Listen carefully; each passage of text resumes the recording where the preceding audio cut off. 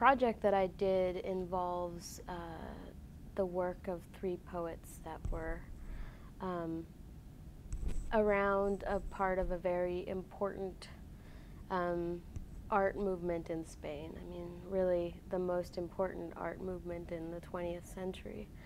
And these poets were basically marginalized because they were women, and so there has not been as much work done on them or as much analysis academically or otherwise of their work as there has been of the men's work. In fact, a lot of people aren't even aware that there were women around, but of course there were, and not just poets but painters. And you know, it wasn't all men making you know, surrealist paintings or poetry. The work that I did is relevant to the issue of women's studies for an obvious, sort of self-evident reason. I mean, it's and that is who was giving the awards, was the institution, was, you know, CUNY's Women's Studies, and also the Women's Center here at BMCC. The 3 women that I wrote about were Ernestina de Champourcin,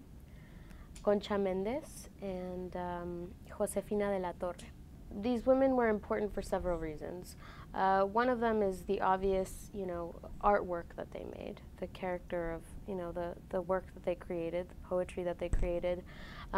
They weren't all purely poets. They were also, one of them was also an actress and a musician, and that's Josefina de la Torre. And Concha Mendez was also involved in publishing a lot of the work that was very important to that generation. It's called the generation of 1927 is the name that's given to the group generally, and how it's referenced. So a lot of the work, like for example, a lot of people are familiar with Federico Garcia Lorca. He's sort of the most famous person in that group. I mean, besides of the poets, he's the most famous. There's also Salvador Dali, the painter, surrealist painter. But specifically, I mean, she put out his work, she put out other people's work, so she also was involved in that, but she also made her own poetry. And she was in exile, like some of the other poets lived in exile. The reason why I think that their work is significant is also because, I mean, it was a very interesting time politically and artistically. It was a very repressive period in history and, you know, a place in general, but also very specifically in my work, I am focusing on the repression of women in that time period. And the fact that these women were pioneers because they were doing something that they weren't really supposed to be doing by society standards, but they did it anyway. You know, they were artists. They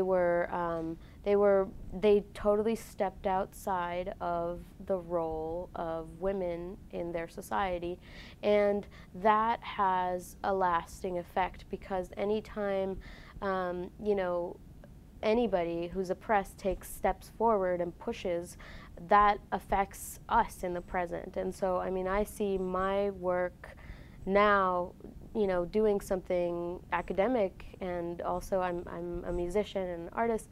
I see it as being related to people like that, you know, and so I think it's incredibly inspiring and also instructive to learn about them. And so I think that, you know, a full historic or academic account of that generation and everything, you know, that it did has to involve women. And so it has not been that way, and I feel like that's important.